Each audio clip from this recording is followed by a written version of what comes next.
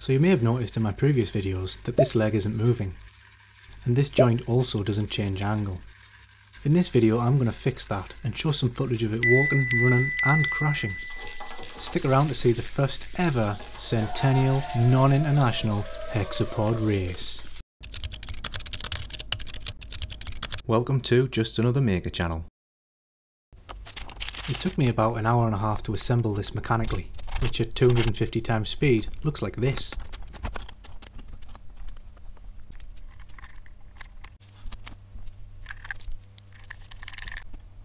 Probably the biggest issue I've had is the quality of these servos.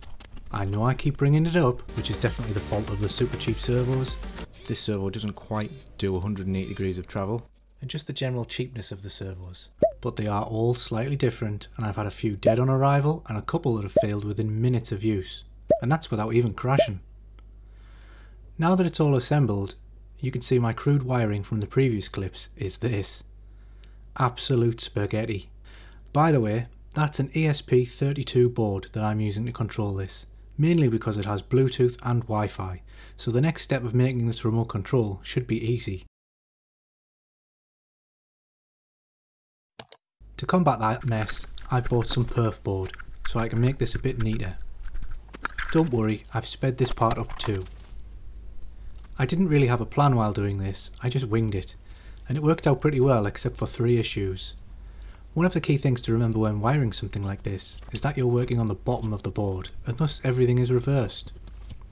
I did this almost perfectly for the ESP32, but somehow when I was thinking about how I'd plug the servos in, it was like this, but when I wired them all, like this.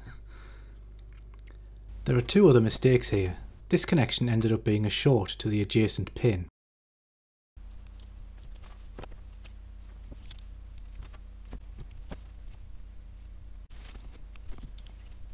And this connection should actually be here, but I ended up fixing them. Unfortunately, my GoPro had decided to test my patience, and after several complaints of SD card full, being too hot, it didn't even record the next bit, where I actually tidy the wires up.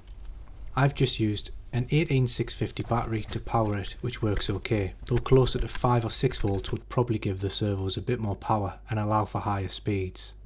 If anyone does want to replicate this, here is a little schematic for reference of which pins go to which servos. The code is all available on GitHub, link in the description.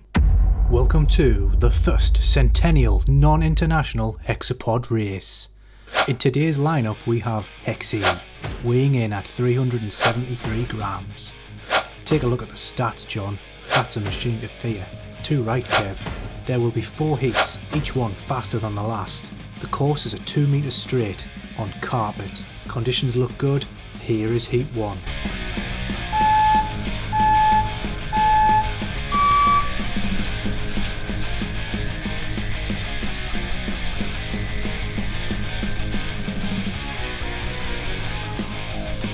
And that really is a terrible performance there, Tom. It's probably because these are being shown in reverse order, as the fastest heat was recorded first, so expect a lot of broken looking crashes until then. Now for heat 2. This should be about 35% faster.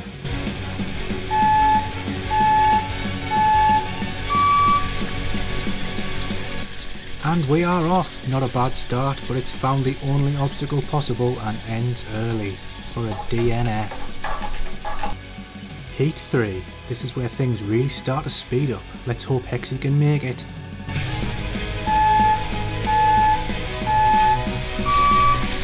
This is looking good so far, John. I've spoken too soon.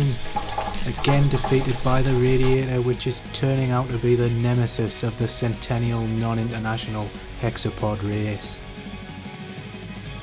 Now for the final heat. This should be 4 times faster than heat 1. Conditions are looking good. Let's get started.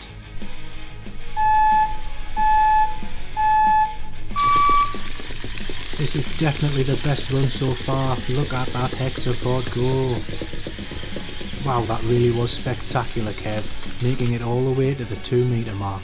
Let's get an instant replay.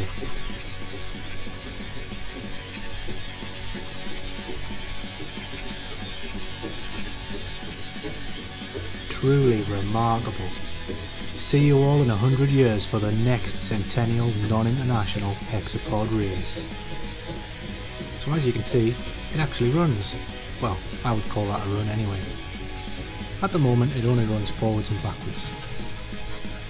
Trying to get left and right working is not practical without remote control because I have to catch it, take the battery out, take the ESP32 out, connect it to the PC, change one thing to test, download it, remount the ESP32, put the battery back in, see what happens.